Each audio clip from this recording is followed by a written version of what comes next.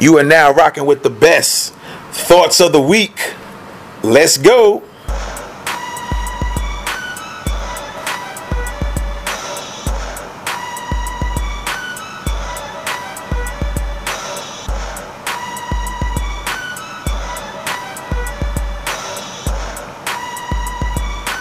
Alright, so today's show,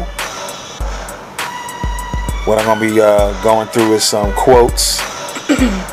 Some quotes I think are very profound, might help some of you guys and girls, ladies and gents.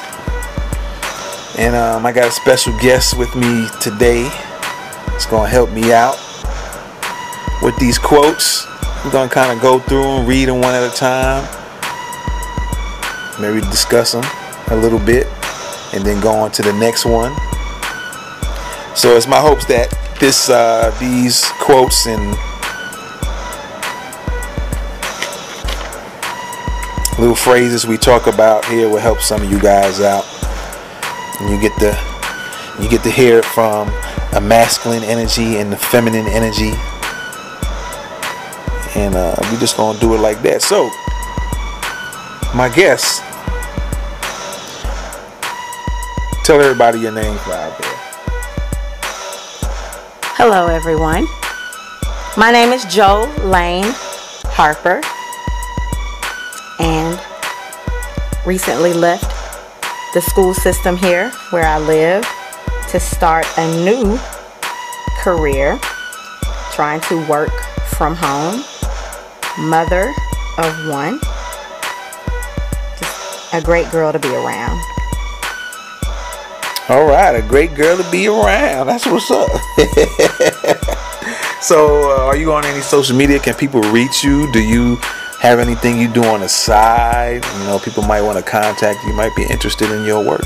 Tell them about it. Well, I do teach cheering and dance here in my local city. My name is Jolayne Harper. On Facebook, on Instagram, Jolayne Harper. Don't try to hide away from my name and create all those new fly names. I'm just Jolayne Harper, JolayneHarper. Alright, cool. So this show is brought to you today by How To University.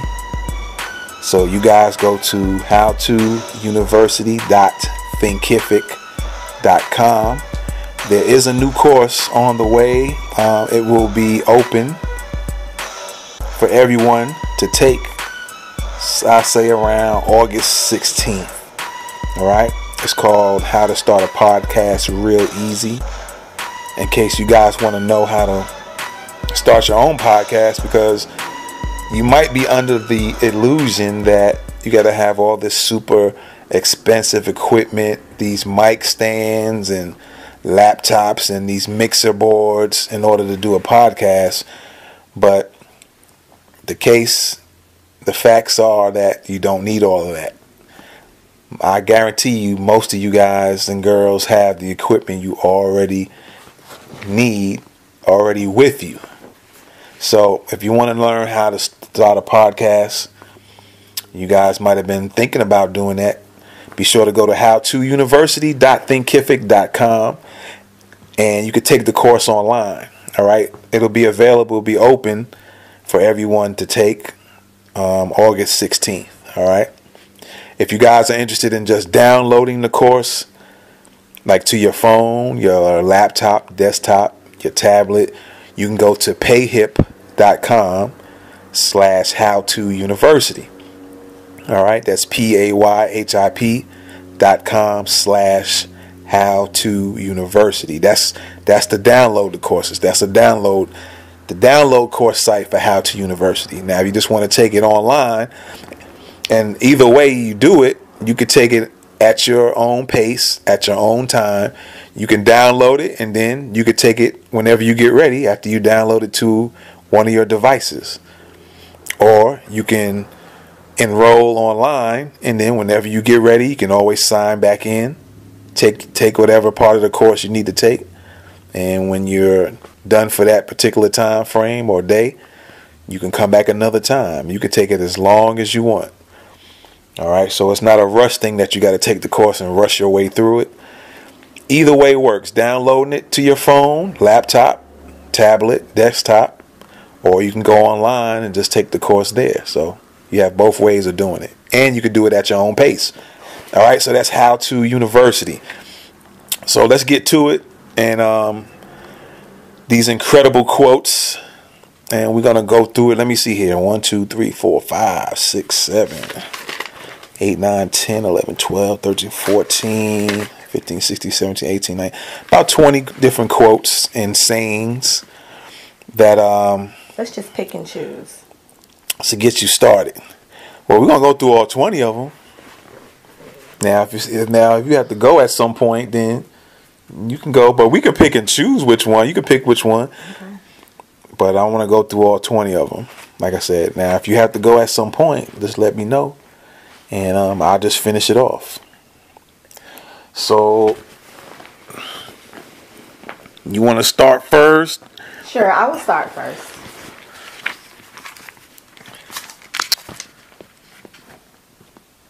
The more you know, the more you will not go broke or be broke. All right. So, you tell us what that sounds like to you, what you think about the quote. Well, that is kind of self-explanatory. The more you know.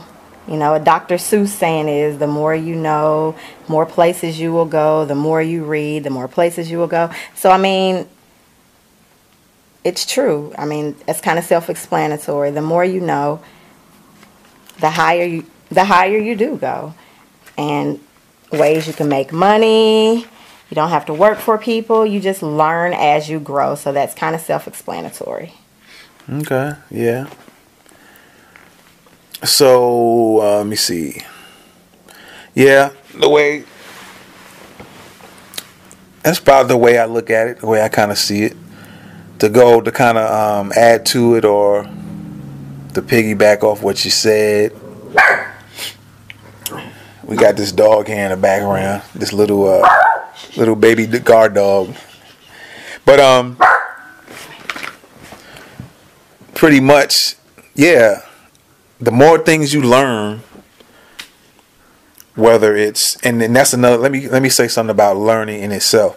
A lot of people think that just going to a school, a traditional school, whether it's public school, elementary, middle school, high school, college, people think that's the only way to learn something, or only places you can go to learn. But the facts are, the truth is, of the matter, you can learn from anything and anywhere. And a lot of people don't believe that because they've pretty much been programmed to think just this is the only way to go. You got to go to school, go to college, get a job, and then that's your life. And that's the only place you can learn. But you can learn from books. You can learn from videos. You can learn through people. Just you stand in front of a group and you sitting down and talking, or standing up and talking in a discussion. You can learn through that way. You can learn through observing things around you. So it's so many ways of learning. Don't get caught up in the idea of go to school and that's it. Because then when you get out of school, then what? You just stop learning? You figure, well, that's the only way you're supposed to learn is just go to school. But then there's so many things going on around you that you can learn from and educate yourself even further. So, but to get back to that quote, the more you know, the more you will not go broke. So the more things you can learn, the more ways you have to make money, and you can never go broke. Okay? It's just that simple. It's just that simple. So, and then yeah, it's self-explanatory. There should be no excuse for you not to make money in some way, because even if it was a thing where you just learn how to wash a window, right? Then you just learn. Now you can go washing people's windows and make some money, right? So it's always a way something you can learn to make some money anywhere. It really shouldn't be any excuses at all. But a lot of times people make excuses. There's sometimes you have certain knowledges or things you already know, and certain skills you develop and didn't realize you can turn that into an income. All right. So let's go on to the next one. All right. The next one is a slave who watches a master won't be a slave for long. A slave who watches a master won't be a slave for long. So, Jolayne, do you want to comment on that? I may not like how it starts out, a slave watching a master, even though I understand a slave who watches a master. Yeah, so I said a slave, watching the master. I may not like how it starts out, being a slave. But later that slave will up themselves. Meaning if they watch the person doing what it takes to get ahead, they will no longer be a slave. It probably could have said maybe a person who watches, a boss, a person who watches a millionaire, a person who watches a successful person, won't be, unsuccessful or broke for long. But once again, I agree with it. I just don't agree with the wordage. That's all. Other than that, yes, we must come up, all of us, because we've all been that person who wants more and needs more in life. Okay. Well, a slave who watches a master won't be a slave for long. Now, we could look at this in two different ways. You can look at it in the sense of when slavery times were going on. If you bring yourself back to imagining back in the slavery times and plantation times, and you got slaves and they're constantly watching the master, what their master is doing, how their master is interacting with others, what are the master doing to get ahead. Maybe you're watching from a slave point of view, you're watching the master make guns. So you start watching how the master is making guns. And you say, oh, okay, that's how you learn how to make guns. So that's how you make guns. So they may have to do it on the sly side, but they start learning how to make guns to start teaching others. Right? And then they can get themselves out of the slavery realm. In modern times, you can look at it in the same way, but it wouldn't be as a literal slave like you in captivity. But again, like Jolayne said, you can look at a boss. The slave in this particular quote could represent maybe you're not financially astute and not financially savvy. So you start watching others that might, you notice they're having more financial success. So you start to watch them and you start listening. Or then it goes back to learning stuff. If you could take the word slave and change the word slave to be, you're at a certain income level and the master is a millionaire, billionaire. So you might start watching videos of actual real millionaires that some of them do videos, and they'll give away some tips about certain things it might be time management, how they manage their time. And you might learn something from them and it brings you a little bit higher. You start learning how to manage your time better because you got a tip from a millionaire. They had decided to put it in a video or they decided to put it in a book. So you won't be that slave for long. They might tell you about how to make money online. And so you start trying that. And it brings your level of income up. So that's what that quote is saying, at least in our eyes. All right. So the next one. All right. Treat everyone like they are out to get you until they prove otherwise. Treat everyone like they are out to get you until they prove of otherwise. So what you think about it, Jolayne? Ooh. Treat everyone like they're out to get you until they prove otherwise. Well, I'm not trying to act like Miss Religious, but treat everyone like they are out to get you.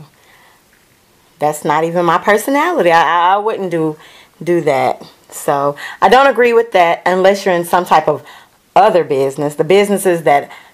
But it's not necessarily if it's not saying what if you agree with it or not. It's just that what do you think it means? I was getting there. So in my lines of work, I didn't ever have to treat everyone like they're out to get me. I'm a little vice. I'm the opposite.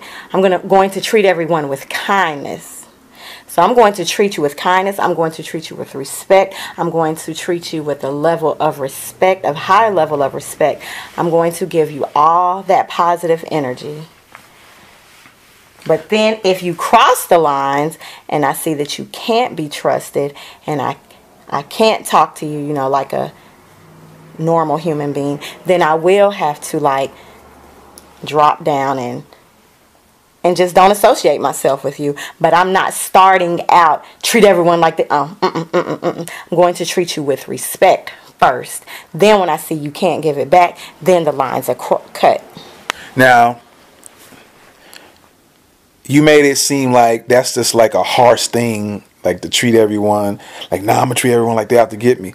But can that be done in a nice kind of fashion? Like you go out and you figure, okay, somebody you don't know, you just might be meeting somebody, so you're gonna treat everybody like they're out to get you. Now the terms that might sound like a harsh way to do it, but it can be done simply by saying, okay, if I'm going out, I'm starting a new job, I'm not gonna automatically start treating you and telling you all the stuff about me and giving you a bunch of information because I don't know you. So I'm going to give you limited things about me. I'm not going to tell you too much about what I do in my after work time. I'm not going to tell you what goes on in my off days, because let's say I might be discussing something with another guy and I tell him something about my girlfriend. Oh, yes, he does this and that. Who's to say that dude might not try to push up on my girlfriend? So I'm going to treat dude like he's out to get me. And those are one of the ways that you can be out to get somebody. Like, oh, what? His girlfriend does this or his wife does that. Well, I'm going to try to find my way to get friendlier with him so I can get to her. So you're going to treat that person like they out to get you until they prove otherwise. Now, this dude turns out to be a straight stand-up dude, and he got a lot of respect, and he's looking out for you and different things. Then now he's showing you, he's proving the otherwise part of it. He's showing you like, oh, okay, this is a dude that I can probably, end up being real good friends with this dude. Or same thing with a male-female relationship. You might be talking to a female at your job, and you don't want to tell them too much or give them too much input about stuff because they might try to use that against you. So, and I can do that in a friendly way, still have a friendly general relationship with the person, but then I'm not giving you too much, because then that person can say, they can use some information and get back to your girl or your wife and flip something that wasn't true, but they're flipping it because they know, hey, his girl or his wife gonna react like this, because I know how women react. This is what the woman would do, and because that woman might want to be the one that gets with you. So looking at that from that standpoint, you're going to only deal with people on a certain level until they prove otherwise. They turn out to prove that, oh, this is a real cool person. This is a real person that's going to have that respect for you, as opposed to just being super nice and being super respectful. You're not being disrespectful, but at the same time, you're just being limited with certain things. All right? Okay. So let's get on to the next one. This next one is kind of somewhat similar to a degree, and I'll let you read that one. You get what you put up with. You get what you put up with. Oh yeah, that is the 100%. We allow the things that happen in our lives. We allow bad things, good things. We allow it to happen. Only we can stop it. If you want it to keep going, and if it's not going so well, and you don't step up to say anything, it'll continue happening. That can be in jobs, relationships. Now, my girlfriends and I, we talk about this all of the time, because everybody goes through different relationships. Everybody wants that advice, but I don't talk about my, personal relationship, job with everyone. So, I have a close circle, that I will take advice from. So, we get what we put up with. I agree with that 100%. If you don't want to put up with it, then stop it. Okay. Yep. Let me see. You get what you put up with. Again, like she said, it could be at a job, it could be in a relationship. Whether the relationship is a boyfriend, girlfriend, husband, wife, it could be a woman and her homegirls, a fella and a dude and his homeboys with them, and they behave a certain way. If you continue just allowing it to happen, that's what you're going to keep getting. You put up with it, you're going to keep getting it.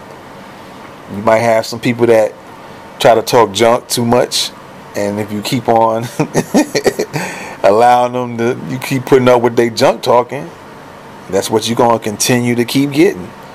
If you might have some friends, close friends, a close little small circle, and things are going down or going wrong with them, and then you try to give them advice, but every time you give them advice, they always give you the same excuses every time.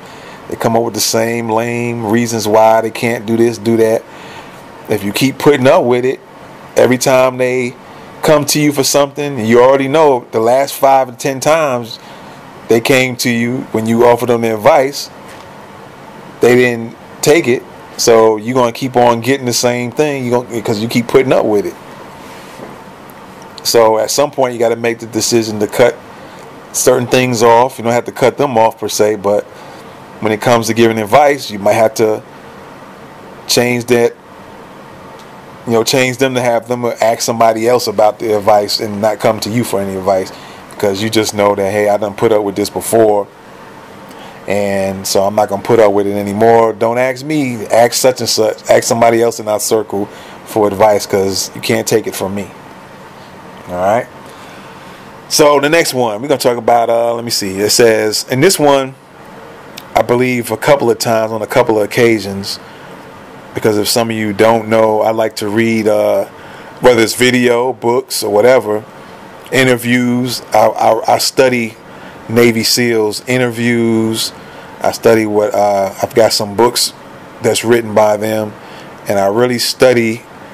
I like to study them because I like their mindset when it comes to accomplishing things, and they've been proven to get missions done. They accomplish it, and sometimes the dynamics change in the mission, or obstacles come in their way. But no matter what the obstacle is, they always seem to get that goal done or the mission done. So I study them to figure, to get that same mindset for even accomplishing my own personal goals or business goals.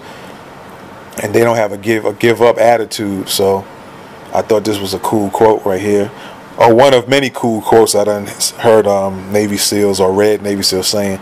And this says, a man can only be beaten, or you could put a man and woman, but I just wrote down, a man can only be beaten in 2 ways: if he gives up or if he dies.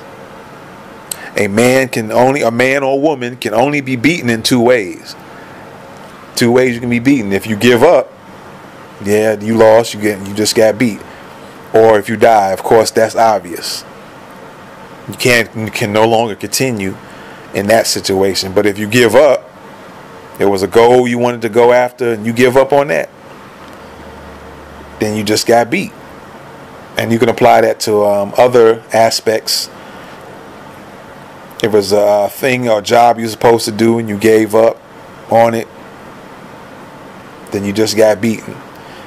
And the other one is just self-explanatory. If a person dies, of course you can't continue. And it's the same thing in war. There's been a lot of Navy SEALs that got pinned up in some situations, firefights, and because they had a never give up mentality, mentality, and then they had enough creativity to start using their brain creatively to get themselves out of certain sticky situations instead of giving up. They could have just gave up, got shot, died, and been over with, or gave up, got captured, and then that was it. All right. So what you think, Jolayne?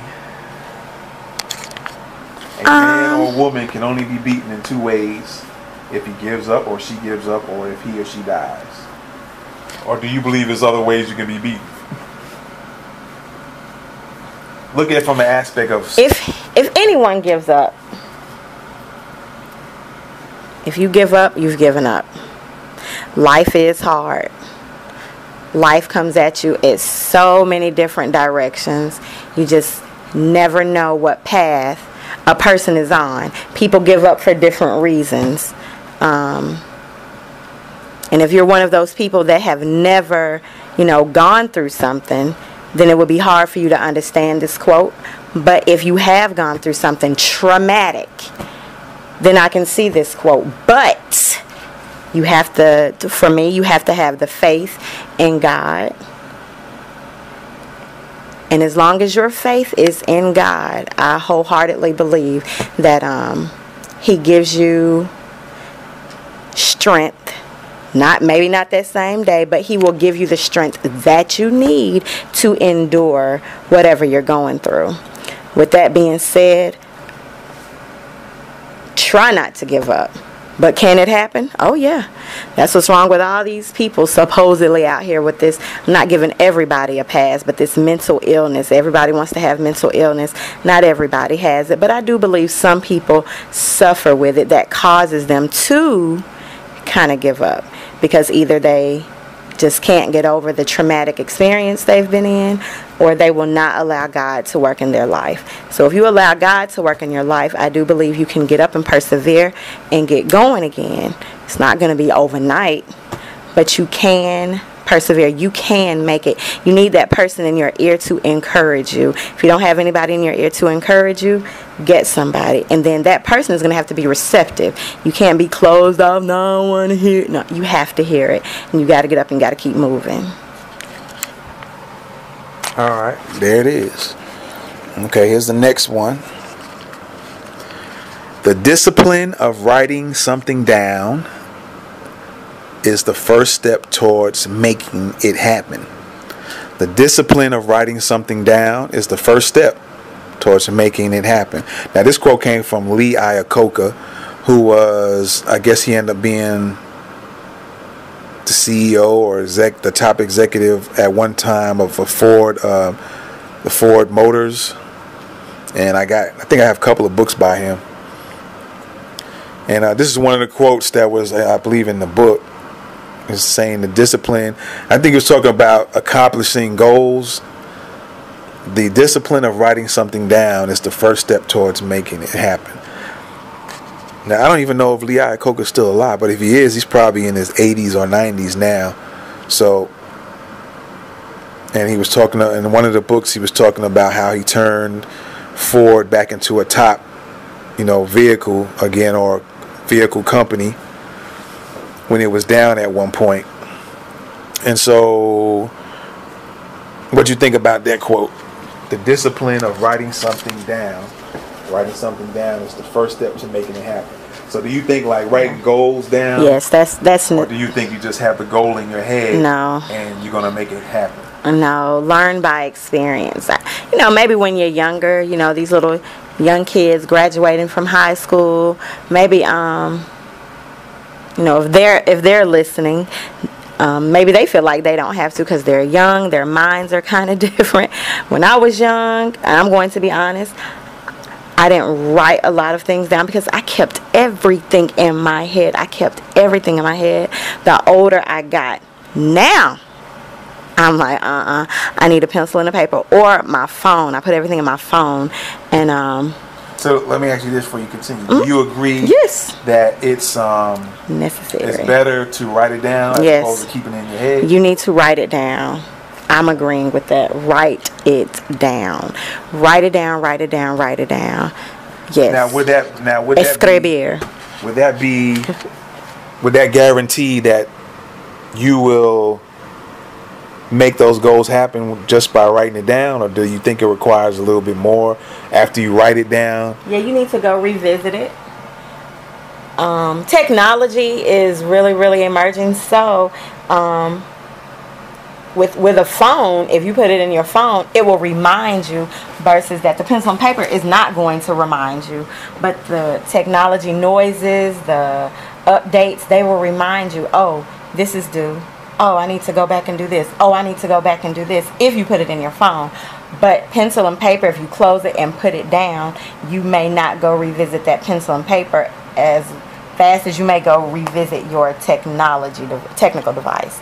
So yes, put it somewhere where you can continuously go back, make sure you're meeting your goals. I met with our church yesterday. We were writing some goals down, but we put everything in our phones.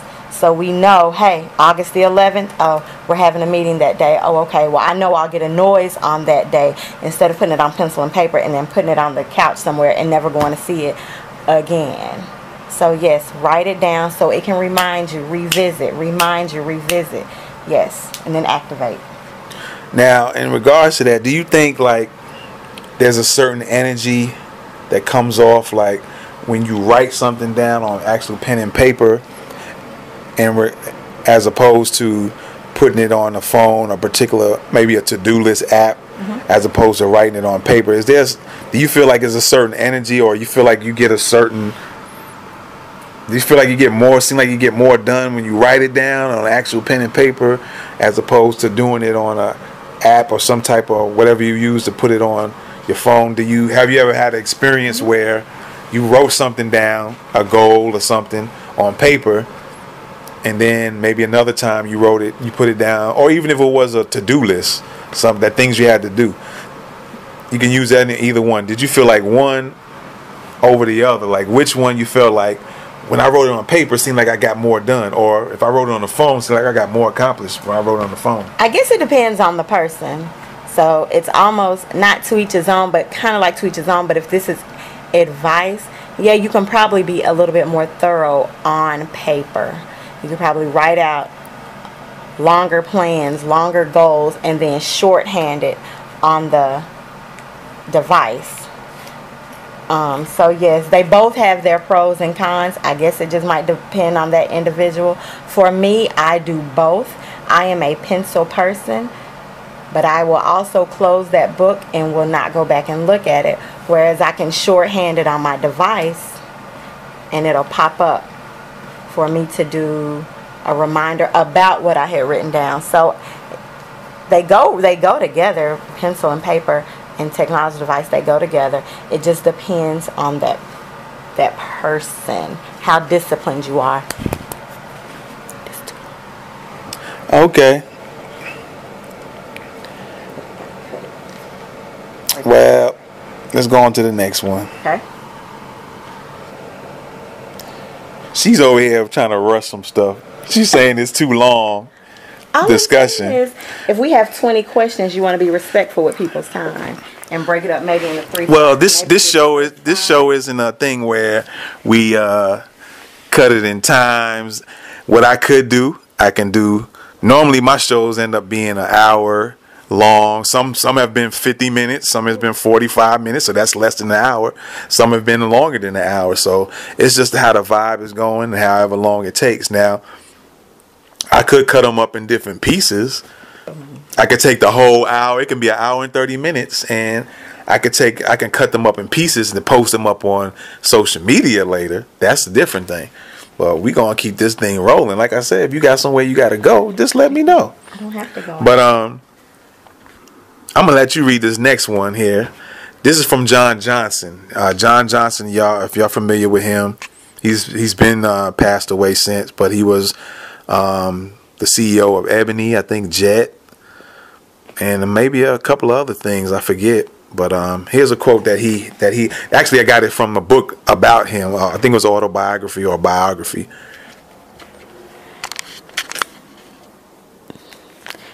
Dream, smell dreams. Small dreams, excuse me. Dreams, small dreams.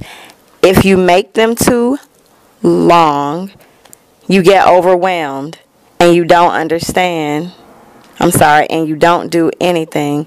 If you make small goals and accomplish them, it gives you the confidence to go on to higher goals. So dream small dreams. If you make them too long, you get overwhelmed. If you don't do anything, if you make small goals and accomplish them, it gives you the confidence. All right, so what you think about it? Anything too long is overwhelming. I believe that. So you do have to chop things up. That just answers the question. So that's what you want to. If that's all you want to say about it, cool. It's all good. But we keep it real here on this show. You have to have a goal,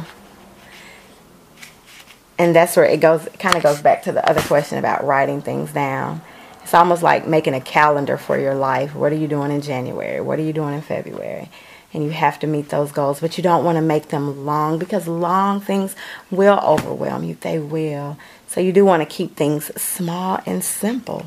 Life is almost kind of like simple, but you as a person can make it difficult and long and drawn out when it doesn't even have to be. Where are those shortcuts? Let me get to the shortcut. How else can I get to this goal or this dream without doing all that long stuff? So yes, small is better. Attention spans, you have a attention span not that long. You want to stay small with a big dream. Yes, because we want success for everyone. Okay. All right, well, I'm gonna read this again. Dream small dreams. If you make them too big, you get overwhelmed and you don't do anything. If you make small goals and accomplish them, it gives you the confidence to go on to higher goals. So apparently he mentioned goals in here, so this whole thing is about goals. So what I think he's saying is, if you because at first, when I first read this, I had an issue with it, because it's like, man, it seemed like he's wanting people to think small or something, or don't want to accomplish much. But now I had to look at it a little bit more, and it kind of gives you that thing where, yeah, if you look at if you have a goal, a big goal you want to accomplish. Let's say the biggest goal in your life is like, man, you ain't never been a millionaire, so you want to be a millionaire. Well, if you focus more on just, man, that's a lot of money. If you never had that, and that's all you focusing on, you're going to get so overwhelmed that you're not going to you ain't going to do anything, because your focus is on, man, that's a big number. That's an overwhelming number. So you're not even going to take any steps. But if you break it down and say, okay, let me break that million down into months. How many months, divide a million from 12. And then whatever that number is, that'll give you a little smaller focus, so you can focus on that. And if you want to break that number down even further, matter of fact, I'm going to do this real quick. Take this calendar here. I mean, not calendar, but calculator. And just give an example here. So if I want to take a million, right, and divide it from 12, you get 83,000 roughly. All right. So that's a little bit better number you can focus on and won't feel too overwhelmed. But you could feel overwhelmed from that. Right. So I'm going to take that 83,000 and break that down. Let me see. That's 83,000 a month. Break it into 4 weeks. Divide that by 4. So now that's 20,000 a week.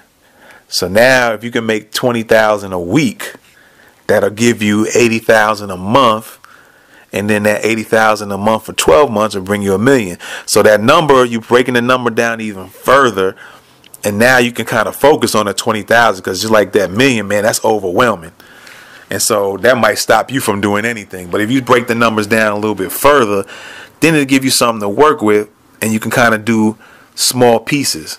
Now that's let me see, that's 20,000 a week, right? So I'm gonna divide that into 7 for 7 days, right? And now you get roughly about 3,000.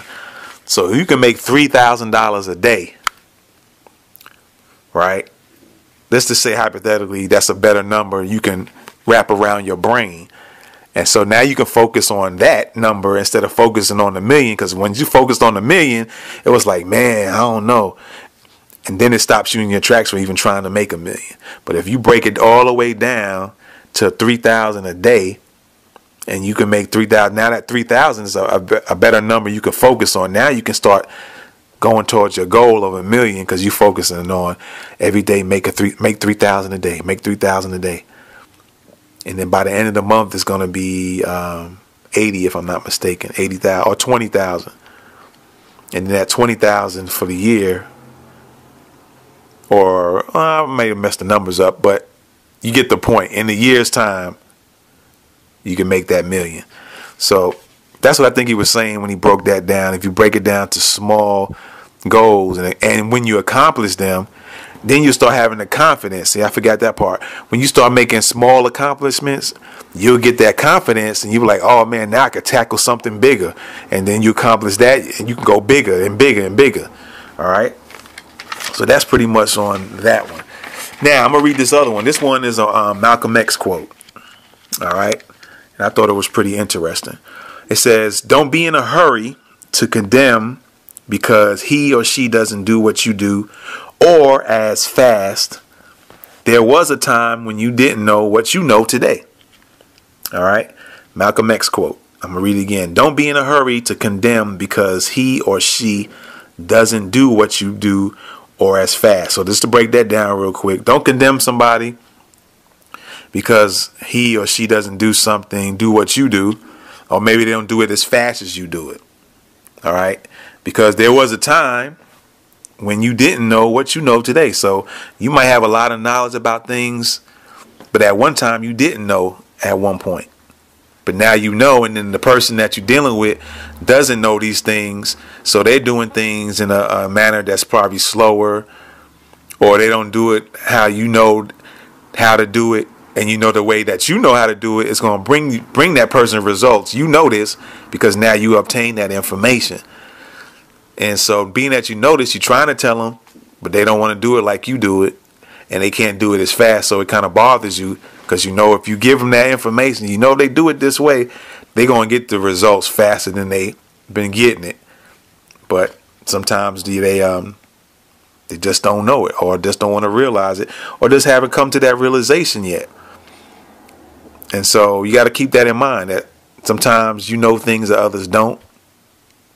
And you see them moving in a certain way. You're like, man, I wish they would just do it like this. They'll get better results.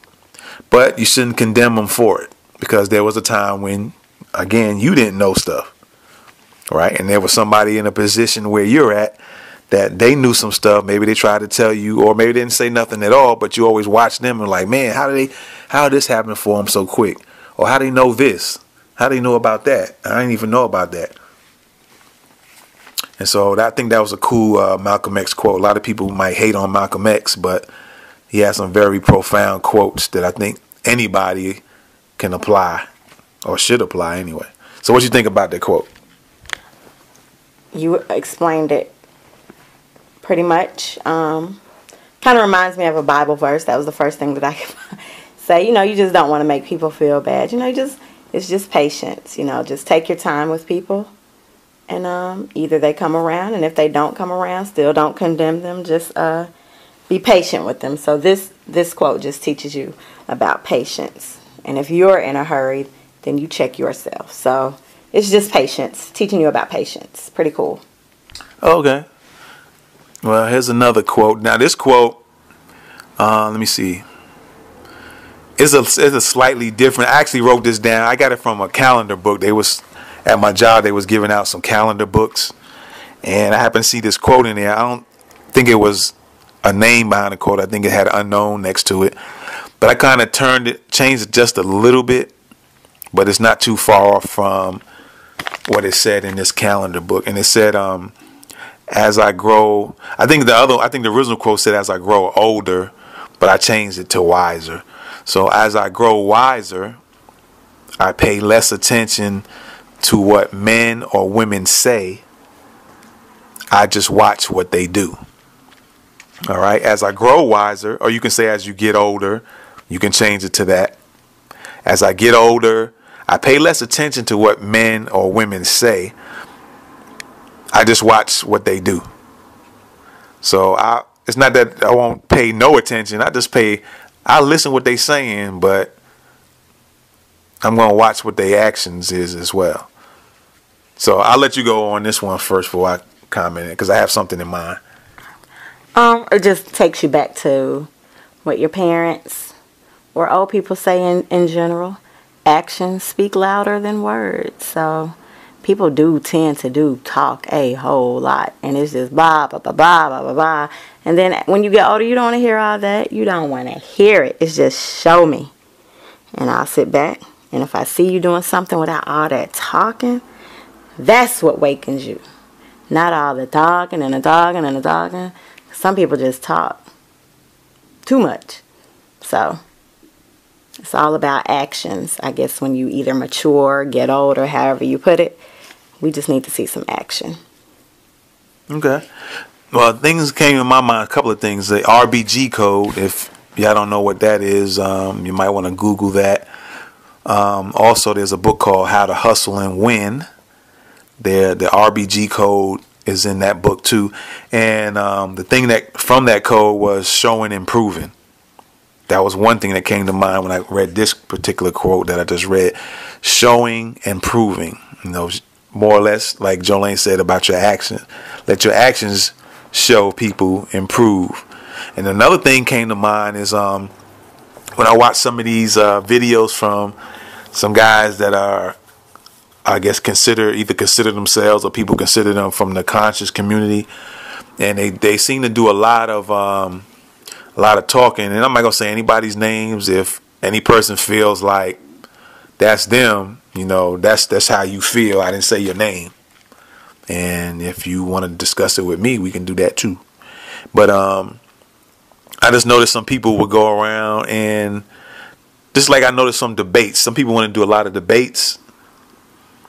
And is that really doing something for the community, or is that just a lot of talking and I can show you how great a debater I am, but is that really doing something for your community? So it's like you're doing a lot of talking, and so I pay less attention to that, and I just watch what you do. So you might want to do all these debates, and I don't debate against this group, and I don't debate against this person from this race or that person from that race.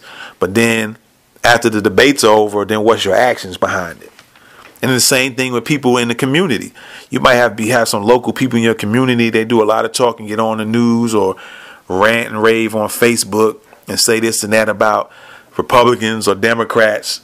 But then when you watching their actual movements, have anything they done improved their neighborhood, their city as a whole, or the state or the country? What are their actions saying? So that's what that was a cool quote too. I like to I kind of pay attention to that a lot. I listen to what people are saying, but then I'm looking at, okay, what's your actions behind that? Let's see if it's matching up. And I could say another thing in regards to that. A lot of people might be saying they're entrepreneurs, or they want to be entrepreneurs, so they do a lot of talking about it. But then I got to sit down and say, okay, I'm going to be paying attention to them. They say they're an entrepreneur. Do they have a website that's suggesting such? They got something they selling, or they have a service they're providing? That'll tell me if what they saying is really true. And don't have to necessarily be selling anything, but are they even creating a site? Do they have somewhere where they can sell? Because that's showing, the actions is showing that, okay, yeah, they're going in that direction, as opposed to just saying this and saying that. But they don't have a website up. They ain't have they're not posting anything on their Facebook page that suggests they got a service or a product they selling. So you can that's a really cool thing to look at. So we're gonna look at another Malcolm X quote, and this has been a pretty popular one throughout the years. And this one says, "A man who stands for nothing will fall for anything."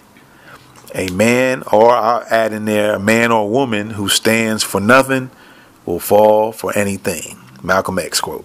So what you think? It kind of goes back to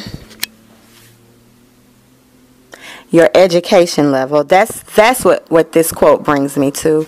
But yes, I do agree.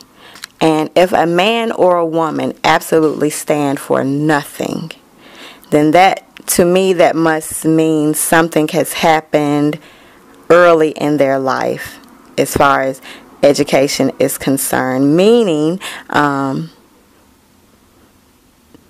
you didn't take life serious, you dropped out, you're disrespectful to your parents, you're disrespectful to authority, you're disrespectful to, your community leaders, your church pastors. So if you just absolutely have this attitude, if you just absolutely stand for nothing, like absolutely stand for nothing, then you will fall. Forget about anything. You will fall if you have this type of attitude. If you just stand for absolutely nothing, that means, to me, you're like almost hazardous to society. You're dangerous, so you don't care. And I can say this because I've seen our youth. I've been, children have tried to fight me, children have cussed me out, and don't call parents because they don't care. You can look at the news daily and just kind of see, who's caring, who's not, who cares and who doesn't. So I don't even have to finish the rest of the quote. You will fall with a bad attitude. All right.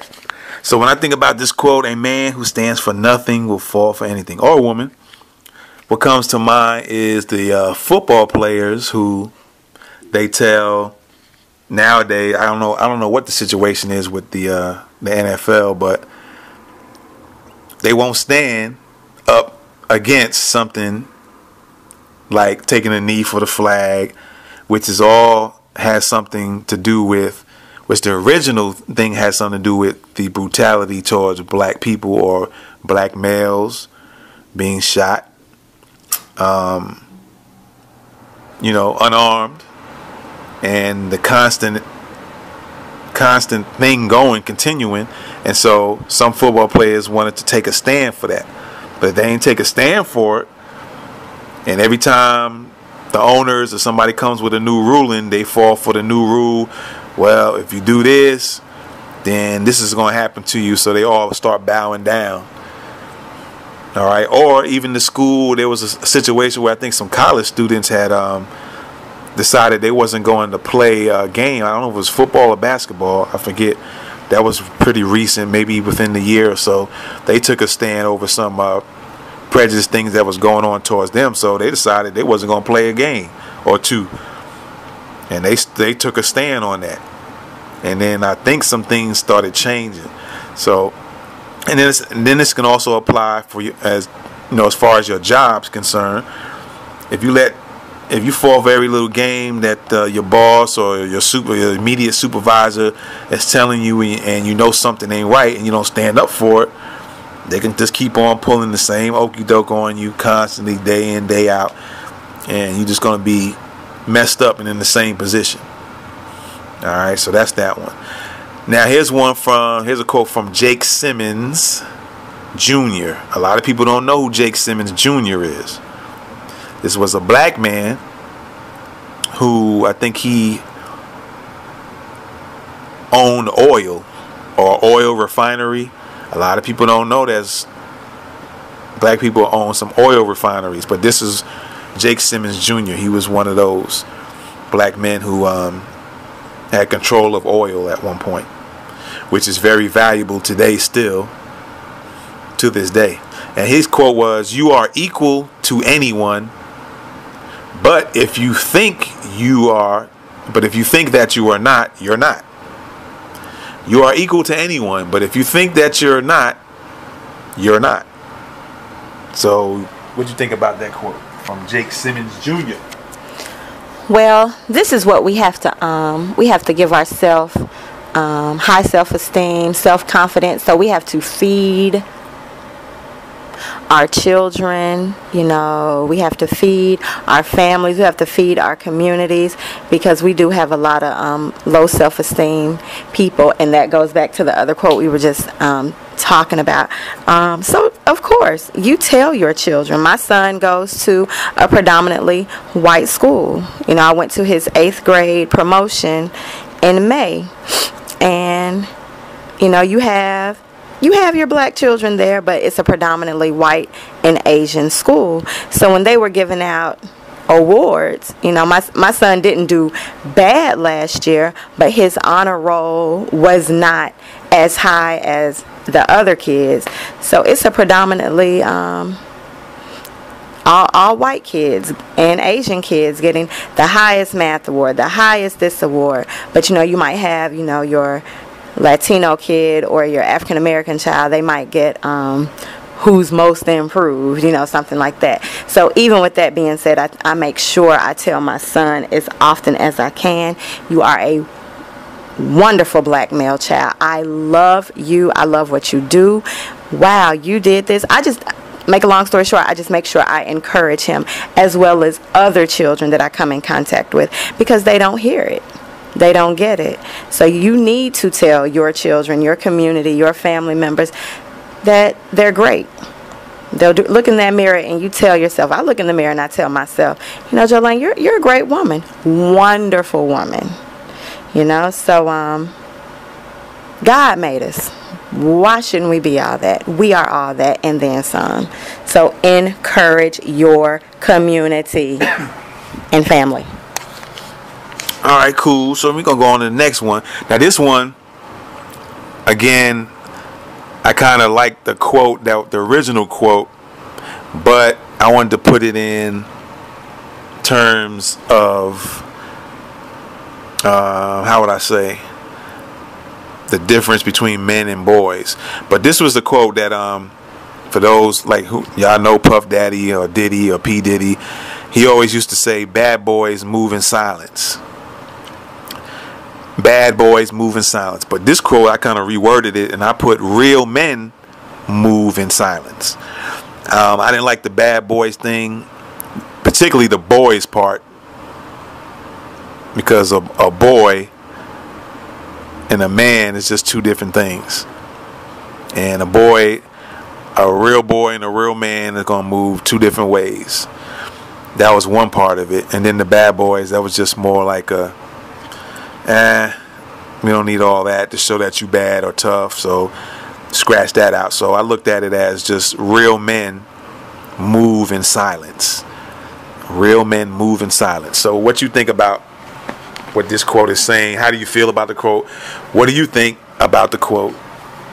That goes back to one of the quotes we were talking about earlier. It's all about actions speak louder than words. You know, everybody wants to showboat and once again just do a lot of talking. But until you shut your mouth and actually do something, put your plan together and make it work, it's just like blah, blah, blah, blah, blah. So yes, shut your mouth, do what you're going to do for your community or your family, and let us watch. Oh, they didn't do a lot of, you know, Facebook posting and Instagram bragging. They're really out there doing it. Oh, okay. Let me see what you did so I can do it as well. All right. All right, I can go with that. Yeah, pretty much. Just real men move in silence. I don't always have to tell you my next move. I just do it and you'll see it. Now, some people might get upset, or they know the person is up to something and they just have to know. But sometimes it's just better to just go on and move, make your move. And that's whether it's something personal in your business life or whatever. Like, I'm not going to, if I have a certain course that I want to create, I'm not going to even always tell anybody. It just depends on what my goals are or what I'm trying to do. If I want to promote it early before I make it, or I might start on it, then that's one thing. If it's just for a promotion standpoint and trying to gain customers, that's one thing. But most times, if I have a course I'm going to create, or there's a particular book I'm going to write, ebook, I'm just going to go on and write it, be finished with it, and then next thing you know, you find out, oh, he wrote another book. So I'm moving in silence. And sometimes silence is a very good tactic and a good strategy, because nobody knows what you're doing, nobody knows when you're coming. Nobody knows how you're going to approach certain things, so sometimes it's good to just move silently. All right, that's a strategy. All right, so here's the next one. And this was, I don't know if it's a direct quote. I might have changed the words again a little bit. And it was from a book that I don't know if Master P wrote it, but it was a book about goals. I still got that book on my shelf somewhere. But I think it was something that maybe he said that his grandfather told him or somebody told him. And I forgot the actual quote. So this is either the actual one he said his grandfather told him, or there was some slight variation of it. And this one says, a true warrior always prepares for war in times of peace.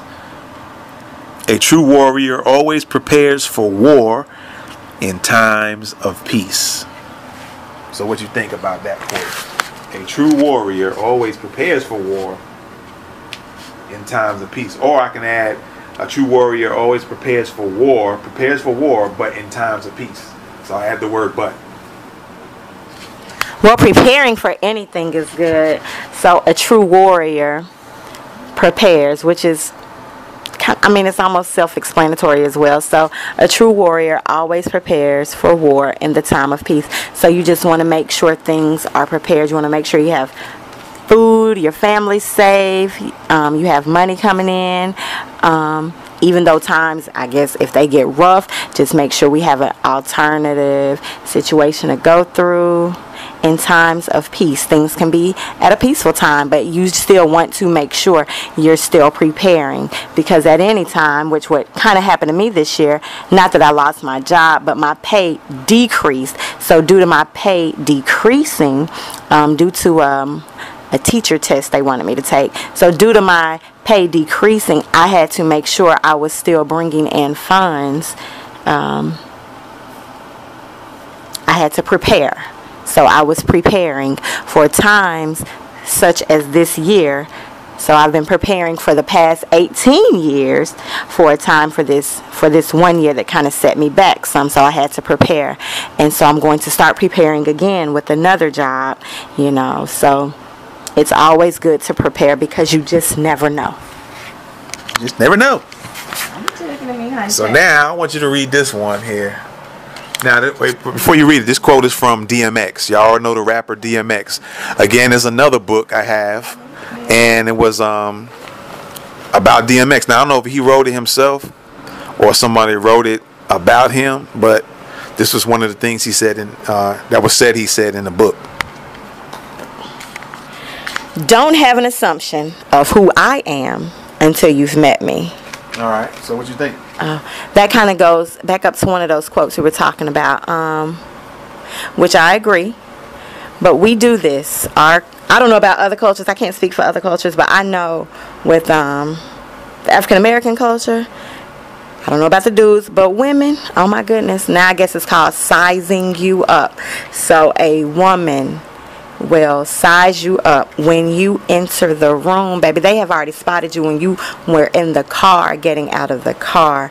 So yes, women will size you up based on your hair, based on your body, based on your clothes, and it's sad we're like this. So I know there have been a lot of challenges going on Facebook and Instagram for black women to encourage the next 25 girls that they're beautiful, they're this, they're that, they're this.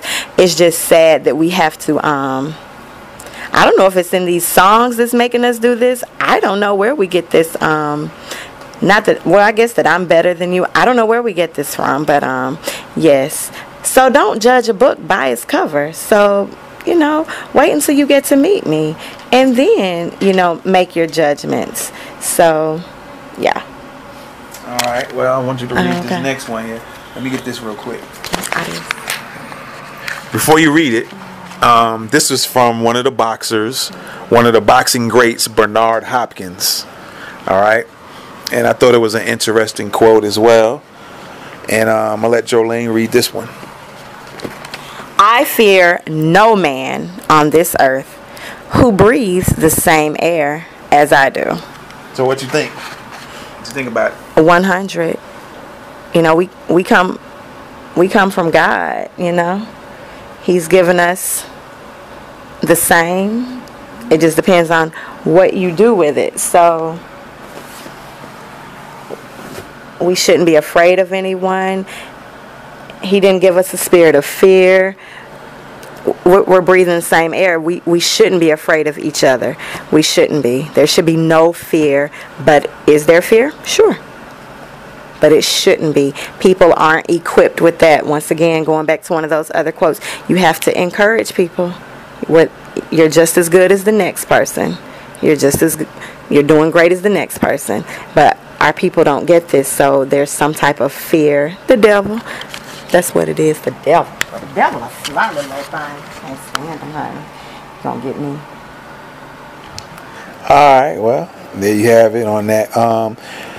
I fear no man on this earth who breathes the same air as I do. So I'm going to look at it from, since this is a boxer, one of the great boxers of our era, of our time, you can look at it in two ways, I guess. Maybe probably can look at it in a bunch of ways. But one, if you look at it from the standpoint of boxing, he was letting people know, hey, look, I can get in the ring, so I don't fear no man on this earth who breathes the same air as I do. I can get in this ring. I ain't afraid of you when I'm in this boxing ring. You may be able to take me out, but I'm not afraid of you, so I could take you. I feel like I could take you out. So you can look at it from that standpoint. You can look at it from a standpoint of just your life. You're going to tackle things in life and have no fear about it. You're not going to let anybody else put you in any type of fear. And same thing if you're like a kid growing up in school. You don't have to fear anybody because you all breathe the same air. So you can do the same things. You can make the same accomplishments, so to speak, and continue to move on with your life. You don't have to live in that fear. All right. So the next one is from the book How to Hustle and Win. Like I was telling you about earlier, this book that has the RBG code in it. And maybe one day I'll read that code because I tweaked some things. I took some words out of the RBG code, but I actually like that particular code. I kind of try to use that as a template, how I move and do things. All right, but this quote, it says, I think, therefore I'm dangerous. I think, or you can say I use my mind, therefore that makes me dangerous. I think, therefore I'm dangerous. So what you think? Yeah. I've heard this in two ways. I've heard an idle mind is dangerous, and now I'm hearing if you think you're dangerous. Idle mind means you don't have anything to do, so you're going to get into some trouble because your mind is not doing anything but getting in trouble. But when you're thinking of ways to solve problems. Problems such as the problems we have in this world. So when you try to solve problems that we have in this world, you're looked at as being dangerous because people don't want those problems solved. So I agree. All right, cool. We're going to go on to the next one. I'm going to let you read this next one. Tough times don't last. Tough times don't laugh, but tough people do. Tough times don't last, but tough people do. Tough people last. You can even add it like that. Tough times don't last, but tough people last. I might have to disagree with this one. Okay, so the tough times will last more than a tougher person. No, I'm not saying that. So what you say? So I'm going to go back to what I said earlier. But it only takes a person to understand maybe where I'm coming from if you've gone through something traumatic. Traumatic situations do last. But when you've gone through a traumatic situation, it does make that person more tough. So they do last. A tough time does last, and it makes or breaks that person. Therefore, tough times do last. Depending on, the situation, your maturity level, but it will toughen that person. So, yes, I just kind of disagree with the first part. That's all. Okay. Well, in regards to that, tough times don't last. I'll give y'all an example without giving y'all too much detail. It's a job I work. Actually, I still work to this day, but maybe several years, probably 7 to 10 years back, it was a situation I had with a beef with a supervisor of mine. I shouldn't say of mine, but a supervisor. He was my supervisor at the time. And it ended up turning into us going to a hearing. So this thing kind of lasted for a few months. So the first part of this quote, tough times don't last. So I had to go through this whole thing, had to go through a hearing because I felt that he was out of place and out of hand. And then he was trying to use some stuff against me. And which didn't turn out well for him, actually. In the beginning, they tried to say some things I didn't do, and at first I was letting people know, like, yo, this guy, if he he got something to say, he need to come in my face and say it. He's out of place, blah blah blah blah blah. And so what he tried to do is try to pull up some information and try to say I didn't do what I was supposed to do. And then when me and him personally had a meeting, he tried to pull these tactics, but I called every tactic out that he was trying to pull on me.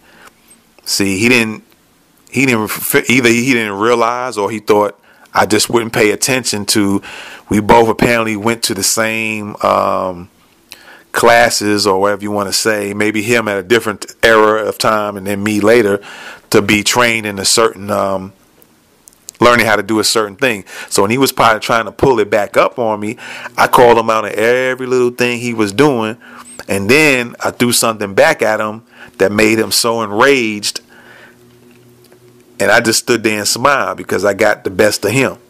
And so what he tried to do is take some information and try to I had to go to a hearing, and we had to deal with a higher person than both of us. And so that was the tough times, because what ended up happening is I had to get suspended for a couple of weeks, where normally the stuff that he was trying to say I was doing, people either get fired or they get suspended for like a month or two. So for one, I beat that rap as far as the length of time. And then the first hearing, I actually beat the hearing. So what they had to do is cancel that hearing. So I actually beat the hearing the first time. It's nothing to do with going to jail and nothing, or court or nothing like that. It has something to do with a job.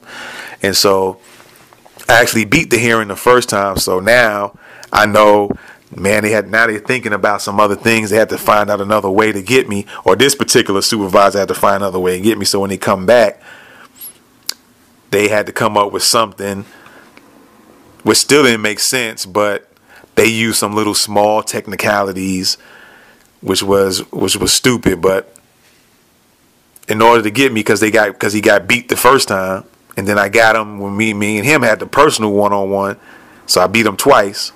So they had to find some way to get me, and so they came up with some little nonsense garbage, and so I ended up having to get 2 weeks suspension. So that was a tough time. But because that was a tough time, and it didn't last. All right, it lasts for a few months or whatever, and then the couple of weeks that added with the few months that I had to be without pay. So that was a little tough time for me. But that tough time didn't last, because me being a tough person, I still lasted longer than that tough time. And so here I am. I go back to the job. I'm still at the job, not fired or whatever. So that tough time didn't last, but the tough people, me, person, or you, whoever, outlasted that tough little time. So then when I look at that quote, that's an example I can give y'all. All right.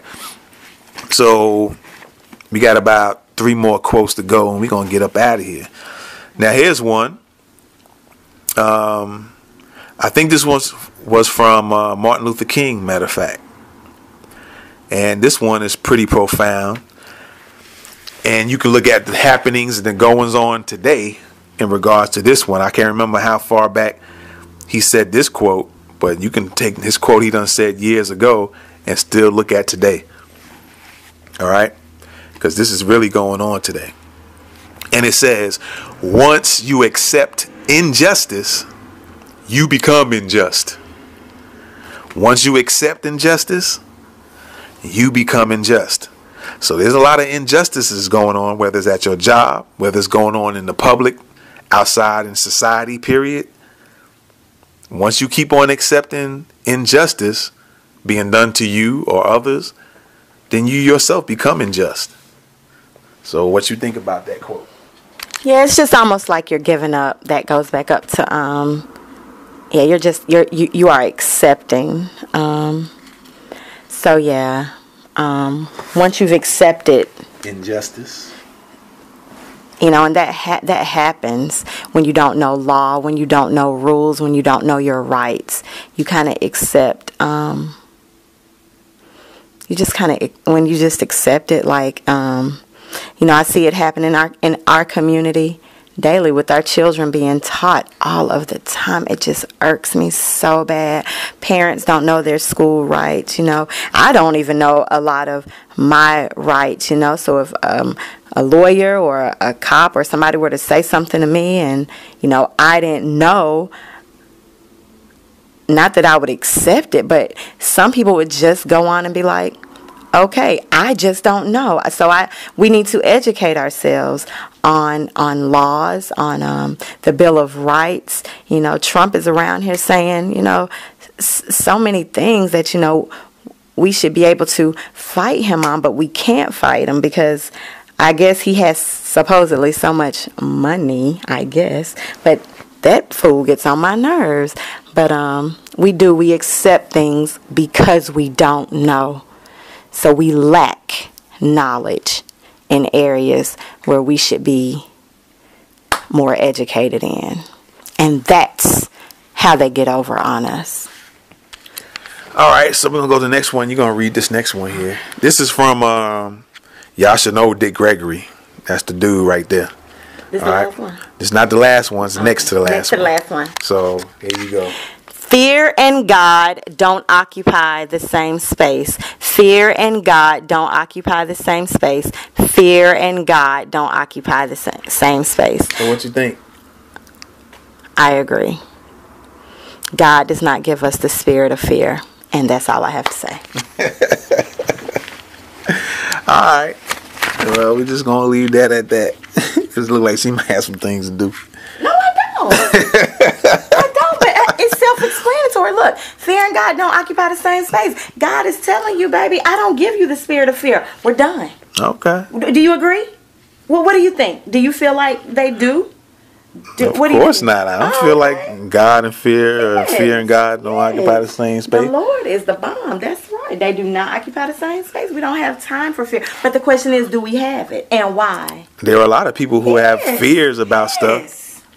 I was afraid and don't want to move away from fear. I was afraid to step out. We're trying. Some people make excuses to continually stay in. They stay fearful. Holla, God, we shouldn't have any fear. It's time we get up and move. Some people stay fearful. They stay fearful, but if they don't occupy the same space and He is our Lord and Savior, then we should be moving. Some people want to continue being victims, living in victim mode.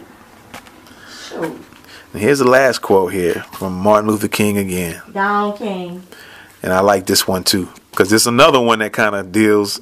There's a lot of that going on today too. My daddy used to hang out with King. Okay, I'm sorry, I had to say that. And this one says, "There comes a time when silence is betrayal." That's real deep. There comes a time when silence is betrayal, and I'll say it a little bit different to kind of spark some people's thoughts. There comes a time when being quiet, you are actually betraying somebody. All right? I agree. So there should be things that you should actually speak up on, and you just being quiet about it, you done betrayed a whole group of people, or you betrayed a situation just by being quiet. Things are going on in your school. You might be working at a school, and the programs they teaching kids is not working, ain't on the up and up, and you just stay silent about it. You'd have betrayed all them kids. When there's a better way of doing it, you might even have a way of doing it, or there might be an older way that was working before, and that might be the way to go. But because somebody came up with this new system or new program to teach the kids how to read or do math or whatever subject it is, but it's obviously it's not working, but you're going to remain silent about it, you betraying them kids from even getting better in their lives. Or you working somewhere and the boss done something wrong to somebody else and you're going to be silent about it. They blatantly was wrong. That was betrayal. You betrayed somebody. So what you think about this last quote here? Of course we're silent. I've been guilty. Probably a lot of us have been guilty. Because when we try to stand up, things happen. You lose your job, but then you think back, oh my gosh, I got to take care of my family. But of course we're silent.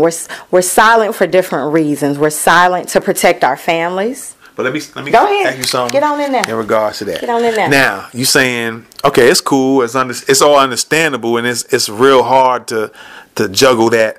Do I stay and be quiet? Even if something towards you is being done, but you're going to be silent and then you betraying yourself. But then, do you, and again, that's a hard balance to work with, that, hey, I'm going to lose my job, I can't take care of my family, but I need to stand up. Now, what happens when, let's say you have grandkids, and then your grandkids find out something might have been a major thing or something small, and they look back and all they have is a legacy of, well, my grandma, my grandpa, they didn't stand up. They kept quiet. Just like look at the civil rights movement, a lot of them, you got like John Lewis, there's still some people alive from that era. They thought by being quiet and getting beat down and getting hosed and getting dog bit instead of fighting and protecting themselves, they think that that's a great thing in civil rights history. It was such a good thing to be quiet. And they talked to John Lewis and a few others have talked about this civil rights era like that's something to be proud of, to get your face bashed in for standing up. So they kept silent but betrayed. Now they betrayed generations after them for being quiet, because now you're going to have people or governments looking at them like, well, since y'all in the civil rights era was doing that, well, we're going to treat this younger generation like that because y'all don't know how to stand up. Y'all wouldn't stand up. Or same thing in your family. Like, you might have an argument with a next door neighbor about something, or you seen something go down and you just be silent about it, but betray your kids in the process. So there's a balance between, and like I said, I'm not saying one way is right or wrong. It's just that the thought of, even if your son or daughter, they watch you and say, man, look at her, look at my mom and dad being silent, but it's betraying us. I'll be proud to know that they stood up and protected themselves or stood up for themselves as opposed to bowing down. Because then you pass off that bowing down energy to your children. It goes on to your grandchildren, or the possibility of all that happening. So what you think about that? This quote again? Yeah, in regards to what I just said. This is about being silent and betraying and the job. And you got to work a job. But then your grandkids might find out, oh, my grandma and granddad, they ain't stand up for themselves. Well, then that's the saying. Now you're in your feelings. You're in your feelings. You don't want to say anything, or you're in your feelings, and then you're gonna stand up and you're gonna be the next Malcolm X. But the whole thing is you have to make good judgments. Yes, things. When you're silent. Well, really, there are laws, too, that you can't be silent on some things. You have to tell, or you can be held accountable. And then there are some things where, yes, we do sit back and we're quiet. You just have to be in judgment of the situation. I think we all are guilty to that. But as you raise your next generation, if you want to put a little bit more fire under them, like how my parents raised me not to be quiet. My dad was more of a firecracker. So he was more like, not necessarily speak up, but kind of speak up, but just be civil. My mother was like, shh. But they grew up in different times. My father and mother were 80. So when they grew up, they had to be quiet. On their birth certificates, it read Negro boy, Negro girl. So they were quiet in a lot of their situations. And so it just depends on what generation you're in. So that's why they told me to be quiet. But I'm in a different generation. I have a 14-year-old, and you have two mid-20-year-olds. You have taught them, and I have taught him. We kind of teach them to be a little bit more verbal. Have they? Yes, I can say, you know, with one, both of them seem, your daughters seem to be, to me, to take on the perspective of kind of speaking up. With my son, I do believe he speaks up as much as he can. He's at a different age level, so he still wants to be respectful and not disrespectful.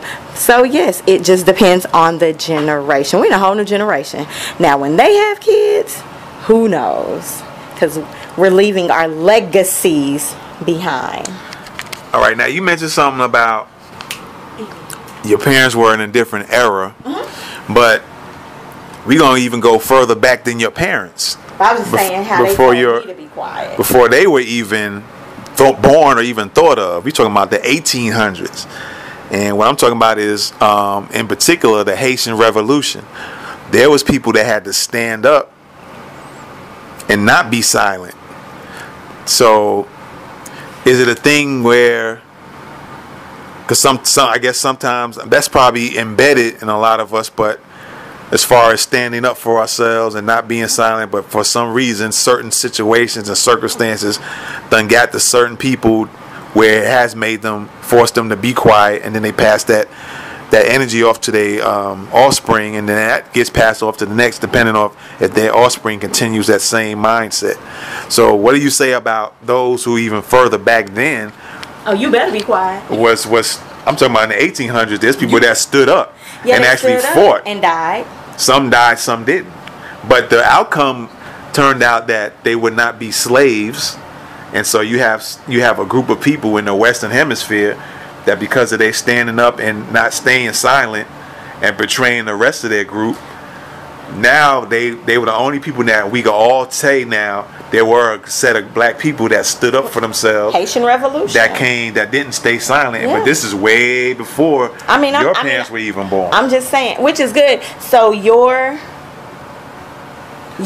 saying is, what I'm asking is there's a thing that standing up and speaking up for yourself is already in us, but then circumstances force some of us to not be still be that way, or is that really just some part of some people's makeup? It could be a little bit of both. It could be a little bit of both. It could be a little bit of both. The situation will determine how much you say. It depends on the situation. So. Oh, okay. Well. All right, ladies and gentlemen. There you have it. Some incredible quotes. And before we get out of here, you got any last words, Jolayne? And also give out your social media if you want to, and so people know how to get in contact with you. Y'all, I'm new to this. If you contact me, Jolayne Harper, Jolayne, Harper, Harper. That's my Facebook name. That's what I'm normally on. My Instagram is Jolayne Harper 56. So yeah, Jolayne Harper 56. That's it. That's the only thing I'm associated with. All right, folks, there you have it. On behalf of howtotuniversity.thinkific.com, I'm Damani Norwood, aka The Real Deal, and you guys can catch me on Norwood Ventures on Facebook, YouTube, Instagram, Twitter. For those of you who want to learn, who are into the self-protection, self-defense, you can catch me on Survive and Protect on Facebook, YouTube, and Instagram. Check out How to University on Facebook, YouTube, and Instagram as well. And with that being said, we're gone. Peace. Adios, mi amores.